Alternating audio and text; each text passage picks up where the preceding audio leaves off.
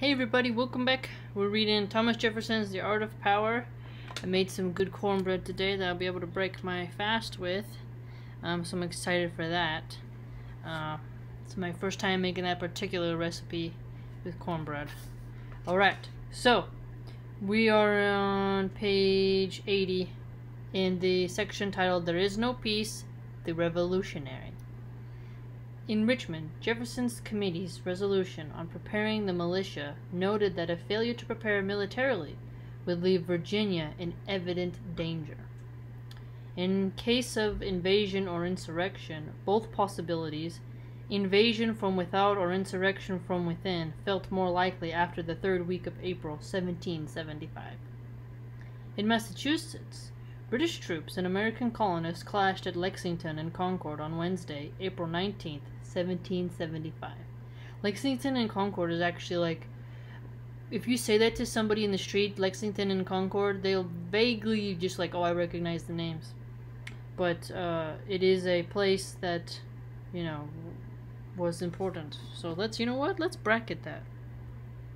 Because in American history, you're gonna probably have to remember that.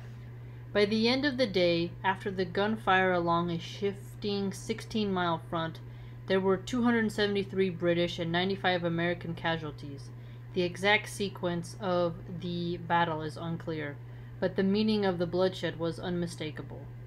As Jefferson wrote after hearing the reports, any last hopes of reconciliation were now gone. A frenzy of revenge, he added, seems to have seized all ranks of people.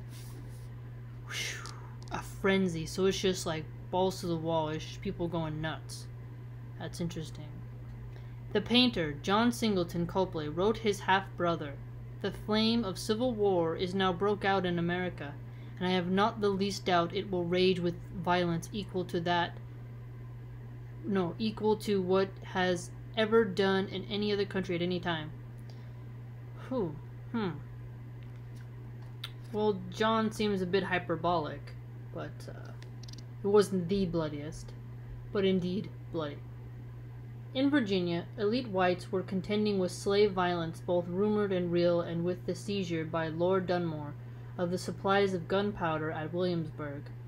In the middle of April, in Chesterfield County, not far from Albemarle, whites were alarmed for an insurrection of the slaves.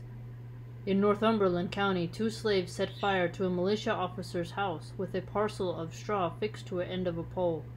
Dunmore decided that the enemy of his enemy was his friend, that the slaves whom the whites often feared were Britain's natural allies in Virginia. I think that's an interesting thing people kind of forget, is that Britain had the idea of going to the slaves and being like, hey, we'll let you free, right? So today, a globalized network, if they wanted to undermine, well, I guess it's a tad bit different. Okay, the strategy of looking at your enemy and then choosing who is disfranchised in their community and funding them and helping them. Indeed, slaves should have been free.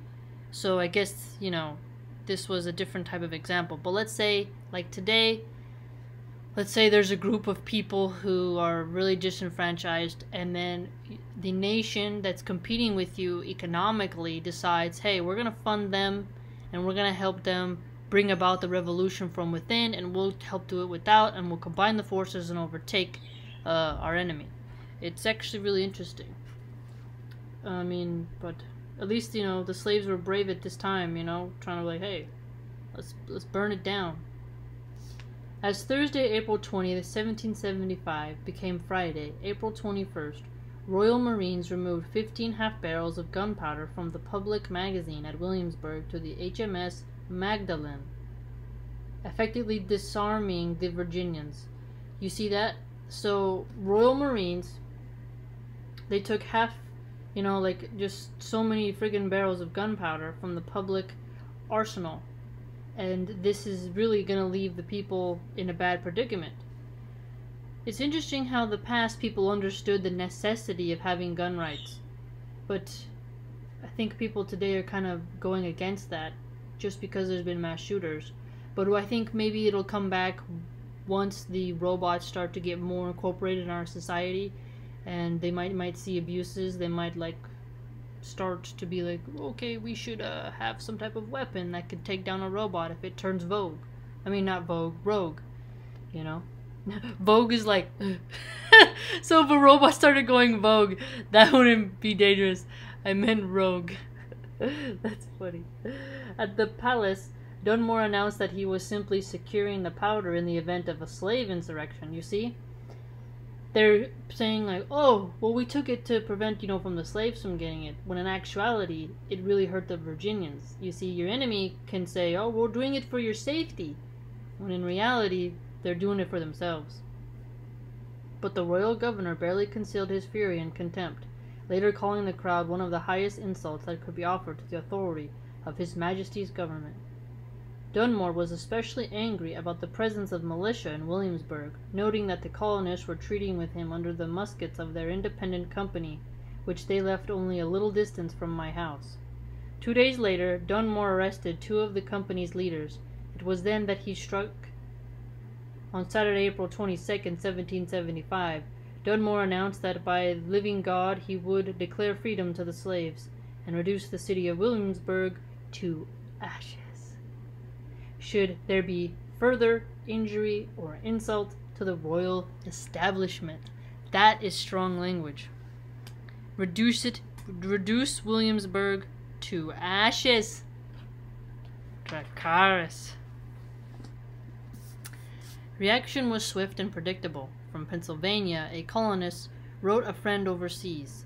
Hell itself could not vomit anything more black than this design of emancipating our slaves. Look at this. So, a colonist of Pennsylvania. So some alt-right weirdos get really mad when you use the word colonist. They say, oh, well, that's Marxist term. Well, no, it's actually, they colonized that part and, called themselves that, essentially. So it's not a political, like a modern political degradation. It's simply an accurate, description. Wow.